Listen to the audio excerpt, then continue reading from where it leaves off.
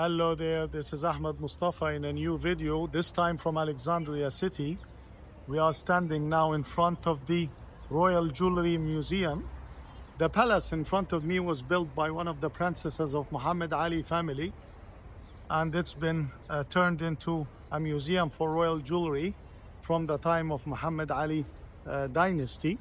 Inside you have some of the jewelry from the time of the King Farouk and his father, the King Ahmed Fuad or King Fuad, and all of the members of the Muhammad Ali dynasty. Muhammad Ali ruled Egypt between 1805 until 1848. Then his family ruled the country until the 1950s.